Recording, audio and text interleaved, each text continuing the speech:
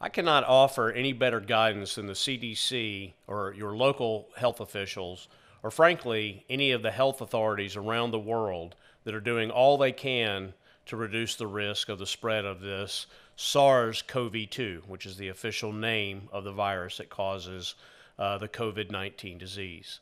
However, as a microbiologist, I can't explain why are they recommending that we do these things? Why are they talking about hand washing? Why are they talking about staying 6 feet away from each other?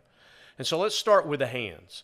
The hands are how we communicate, how we interact with the world, and they also happen to be a very easy way to transmit this virus.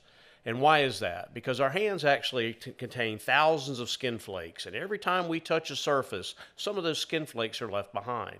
And these viral particles ride around these skin flakes like a magic carpet ride.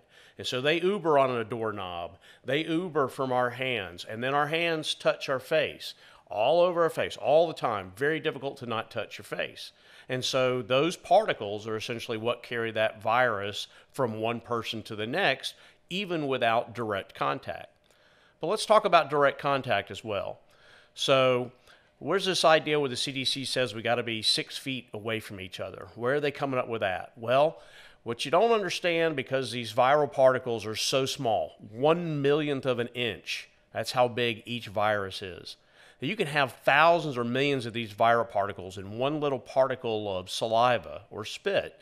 And as we talk, sing, sneeze, cough, many of these particles come out of our mouth. And if we're standing very close to somebody and they are infected, indeed, we are swapping spit.